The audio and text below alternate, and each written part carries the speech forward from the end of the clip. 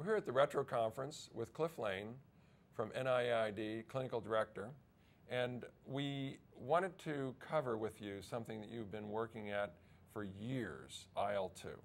And if anybody knows that inside, outwards, and backwards, it is you. So tell us where we are today. Maybe a little backtrack and then into where we are today with IL-2. Sure. I mean, IL-2 is a cytokine. It's produced by T cells of the immune system, and it causes the proliferation, the growth, the differentiation, the activation of a variety of elements of the immune system, including T cells. It had been shown several years ago that giving IL-2 intermittently in 5-day cycles could cause an increase in the CD4 T cell count. And what wasn't known until the data presented today at the meeting was whether or not those increases in CD4 T cells induced by IL-2 translate to any clinical benefit. And there are 2 studies presented today, the ESPRIT study presented by Marcelo Loso and the SILCAT study presented by Yves Levy, showing that even though in either early stage patients or later stage patients, IL-2 can cause increases in the CD4 T cells that we thought would translate to clinical benefit. In fact, there was no clinical benefit shown.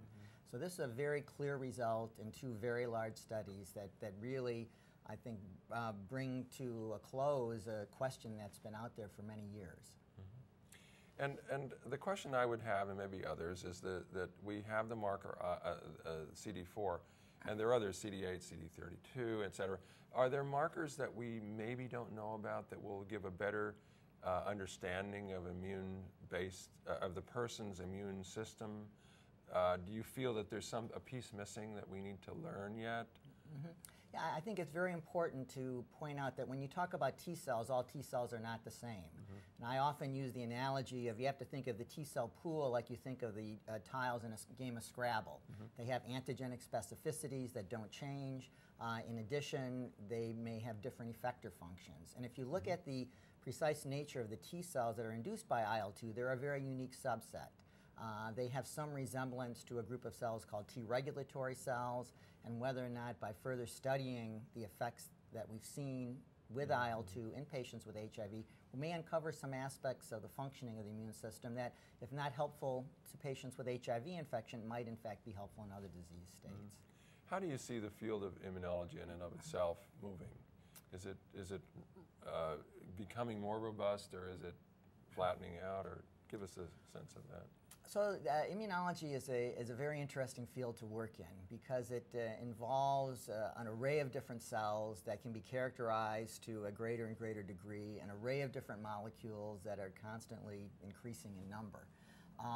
What we don't have a very good understanding of is how this all works together and what some of the standards are, some of the benchmarks. What are the characteristics of a healthy immune system, for example, and how can you make a less healthy immune system a more healthy immune system? And there's a lot of interest in that.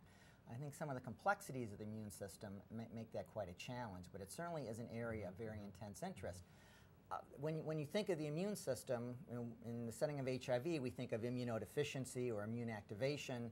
Immune activation actually leads to inflammation. Inflammation leads to a whole array of chronic diseases. And one of the interesting things about HIV right now is seeing this intersection between HIV infection and a variety of chronic illnesses that haven't historically been associated with HIV infection, but do appear to be, such as cardiovascular disease, liver disease, renal disease. So I think it's a very interesting time in getting a better appreciation of that intersection between the immune system, immune activation, inflammation, and chronic illness. And doesn't the immune system in each person's body, they're all different in one way or another, but don't they all, the immune system seems to compensate. You have the innate immune system, the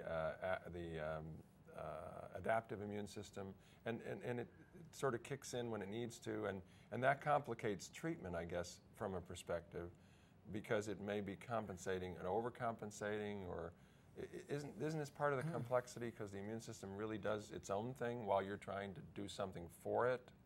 Do you follow my train of thought there? A little bit. Let me try to say it in a slightly different way. All right. One can think of the immune system as having 2 elements, as you mentioned. The innate immune system, which is there at all times at a steady state of surveillance. The first that came along in evolution. Right, so that's the more primitive part. Yeah, It doesn't have the same degree of specificity of what's referred to as the adaptive immune system, which, as its name suggests, adapts to the environment. So your immune system and the characteristics of it are really determined by two things. Number one, your own genetics, because the immune system has a genetic restriction to it. And number two, what antigens you've seen throughout your life. If you're exposed to an antigen, your adaptive immune system will expand in response to that antigen.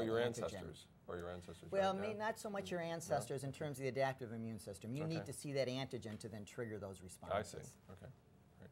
So how do we see this field moving forward? What are the new things we're going to be looking at? Is genomics going to be a part of this that enter into it? And well, certainly the genetics of the immune system play an important role on how the host responds. And I think one of the more interesting areas of host genetics in HIV are these long-term non-progressors, individuals who have viral loads less than 50 copies despite never having been on drugs. Or the elite controllers as well, yeah.